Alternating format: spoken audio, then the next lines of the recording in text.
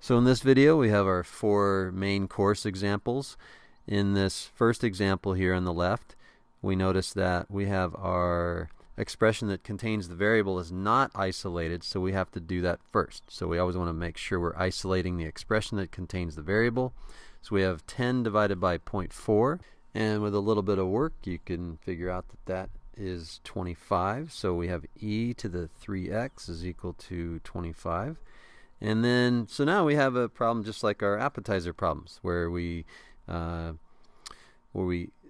convert this to log form, because we notice that our exponent contains our variable. So we want to write that as log base e of 25 is equal to 3x. And if we want to get really fancy, we're going to write ln. Actually, I'll do that in a minute. And then we notice here that we still need to solve for a variable, so we have 3. We're going to divide both sides by 3, and then we'll have log base e of 25 all over 3 is equal to x. So we're done. But again, writing it as log base e, you can leave it like that, that's totally fine, or you can write it the fancy way of writing it as ln of 25 all over 3 is equal to x. And that's an easy one to type into the calculator. You can type that directly into the calculator. ln of 25 all over 3. And I should probably do that just so you know that you've got it right. ln of 25 divided by 3 is 1.073. So let me write that up here. I'll write that in green. 1.073. That right there. So yeah, you can verify that the ln of 25 over 3 is that. Okay, so on to the next problem. We have our expression that contains the variable is isolated, so we're going to just convert this to log form. So log base 10 of 25 is equal to 3x over 4. And do we need that 10 right there? No, we don't need to write that 10 right there, but I'm going to leave it there anyway. And so then we see we have to solve for a variable. So we have we're going to multiply both sides by 4/3, and so we get the 4's canceling and the 3's canceling, and so we get x by itself on the left hand side, and we just get 4/3 log base 10 of 25. And again, if you don't want to write as much, then you can just write it like that. So either one, totally fine. You can leave the 10 in, leave the 10 out. You do have to know that log of 25 is the same as log base 10 of 25.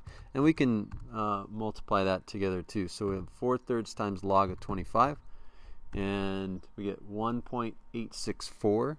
So that's, I'll write that in green as well. So 1.864 is equal to x. So you have to get the approximation for that. Okay, so problem number 3. We have, I would urge you to try these last two problems by pausing the video, and you can just fast forward me. We have the variable, the expression that contains the variable is not isolated, so we're going to go ahead and isolate it by dividing both sides by 0.2. So on the left hand side, let me get the blue here. So on the left hand side we have e to the 4x. On the right hand side we have 60. So it's 12 divided by 0.2. You can leave it like that as well if you want. And then when you type it into the calculator, perhaps, or you could just, on a separate note, 12 divided by 0.2, 2/10 is 12 times 10 over 2. 2 goes into 12 6 times, and 6 times 10 is 60. So one way or the other, you can figure out what 12 divided by 0.2 is. And anyway, back to our problem here. We have e to the 4x equals 60, and so our expression that contains the variable is isolated, and so we want to go ahead and rewrite this using log form. Log base e of 60 equals 4x. And so when we divide both sides by 4, we get log base e of 60. So I'm going to write that now as ln. So ln of 60 over 4, let me get rid of that little thing there. ln of 60 over 4 is equal to x. And that's it. Again, you could type that into your calculator if you want. Okay, and then our last example, I try to keep these videos under 5 minutes, but here we're running over a little bit here. So we're going to divide both sides by 5. So we have 10 to the negative 2x equals 16 over 5. And then we're going to convert this to log form. So we have log base 10 of 16 over 5 is equal to negative 2x.